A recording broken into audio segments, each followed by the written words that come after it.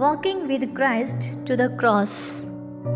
The Holy Scriptures reminds us in the Gospel of St. Matthew how Jesus is our compassionate Lord. When he saw the crowds, he had compassion on them because they were harassed and helpless, like sheep without a shepherd. Walking with Jesus is equal to walking with the poor, walking with the broken, walking with the depressed, and walking with the rejected.